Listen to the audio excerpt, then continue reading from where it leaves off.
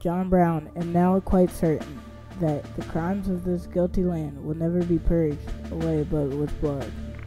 John Brown was hanged December 2nd, 1859 for treason, murder, and conspiring with slaves. After John Brown's hanging, tensions in the town were high.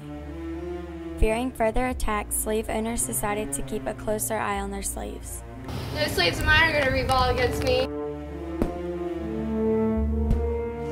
The town started a militia company and they patrolled the streets of Harpers Ferry.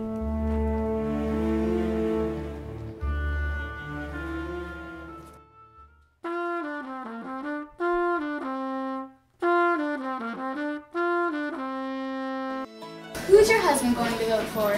Lincoln. He's going to win. My husband works at the armory.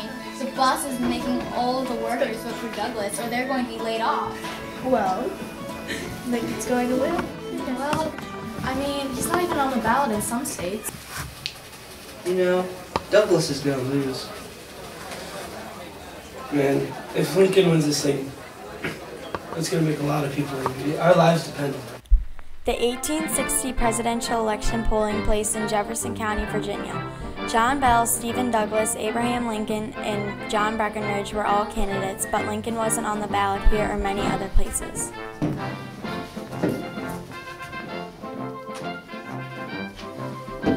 Whoa! Douglas! The town voted Alfred Barber to represent them and vote no for Virginia's seceding. I trust you. Yeah. Make it a double. When Barber went to vote in Richmond, he went against his word that he gave to the townspeople and voted for the Virginia secession. What? I thought you were supposed to voice our opinion. You're mad too? I thought I knew what was best. And doing what was best is doing whatever you want? Lieutenant Roger Jones was in command at the Union garrison of 42 troops. Jones's job was to protect the federal property at the Armory and Arsenal. He heard of Virginia's intention to capture Harpers Ferry. He acted quickly. My determination is to destroy what I cannot defend.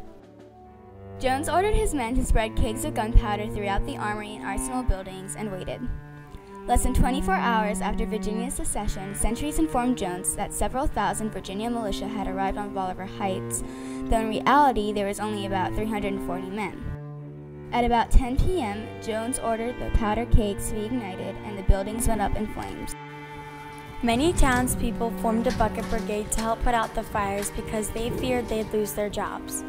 Although they saved the armory, Southern militia soon arrived and took the machines. The Harpers Ferry Armory and Arsenal never reopened.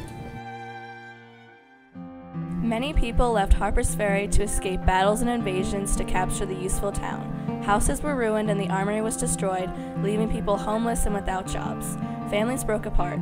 Before the war, there were about 3,000 people in Harpers Ferry, but the numbers dwindled down so much that by the end of the war, there was only about 20 families left.